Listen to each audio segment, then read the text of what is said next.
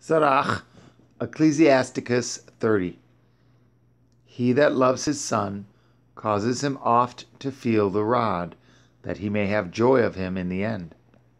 He that chastises his son shall have joy in him, and shall rejoice of him among his acquaintance.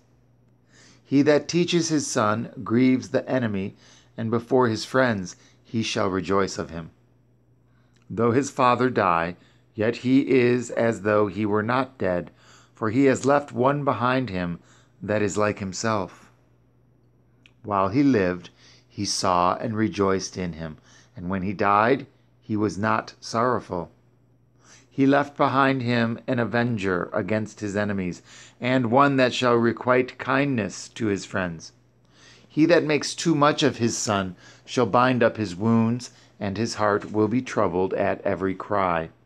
A horse not broken becomes headstrong, and a child left to himself will be willful.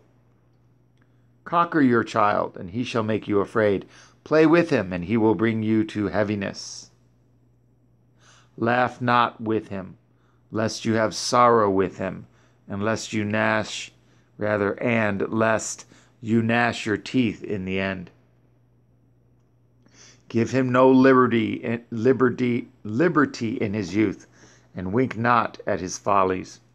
Bow down his neck while he is young, and beat him on the sides while he is a child, lest he wax stubborn, and be disobedient unto you, and so bring sorrow to your heart. Chastise your son, and hold him to labor, lest his lewd behavior be an offense unto you. Better is the poor, being sound and strong of constitution, than a rich man that is afflicted in his body.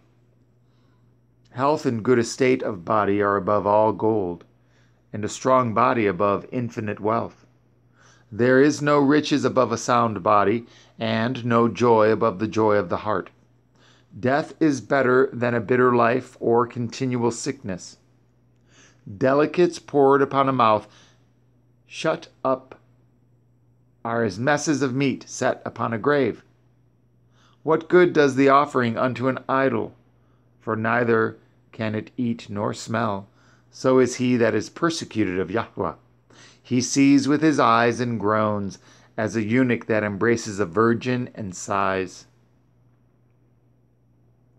Give not over your mind to heaviness, and afflict not yourself in your own counsel. The gladness of the heart is the life of man, and the joyfulness of a man prolongs his days. Love your own soul, and comfort your heart. Remove sorrow far from you, for sorrow has killed many, and there is no profit therein. Envy and wrath shorten the life, and carefulness brings age before the time. A cheerful and good heart will have a care of his meat and diet.